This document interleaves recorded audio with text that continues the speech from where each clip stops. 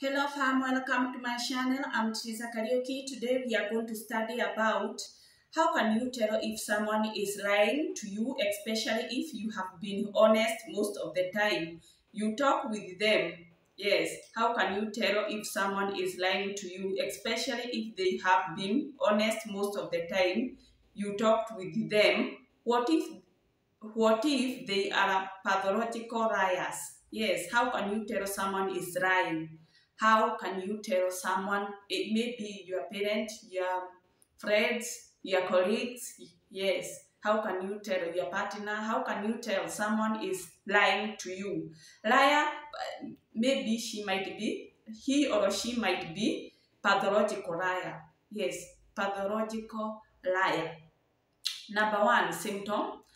Liars typically make too much or too little eye contact. If someone is unable to look to you in the eye or is staring you down, that person may be trying to cover his or her tracks. Yes, liars typically make too much or too little eye contact.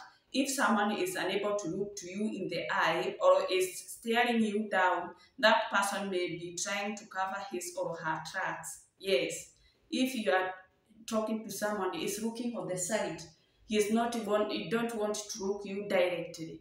Yes, that is a pathological liar. Number two, someone who is being dishonest will often show signs of discomfort by turning away from you. If you are communicating dialect, maybe eye dialect or direct to face, he is trying to look the sides or down. Yes, that she is not comfortable. That is another signs. Number three, other body language to look out for includes pitch changes, maybe voice, the way she was talking, less smiling, she's not smiling, shagging her shoulders, yes, shagging shoulders, yes, shagging, yes, closed arms, yes, he is closing his arms, yes, that is another body language. Number four, liars often provide additional information without being asked. Liars often provide additional information without being asked.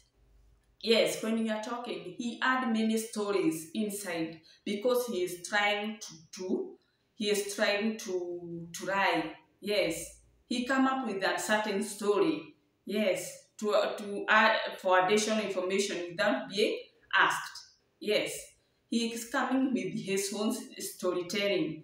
Yes. Number five, a liar will use your words to answer a question. A liar will use your words to answer a question.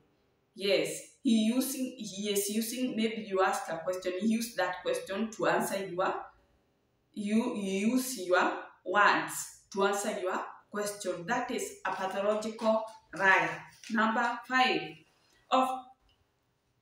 oftentimes liar give inconsistent explanation.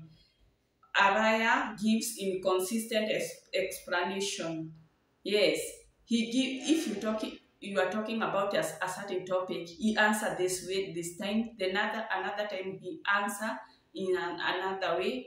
After a few minutes, he answer on a different way. Yes, he have inconsistent explanation. Number six, watch out for frequency touching of the face, throats, and the mouth. For example, a liar might scratch her nose or behind the ear. He scratches his nose or touches behind the ear, or he starts to do funny things. You know this is a pathological liar.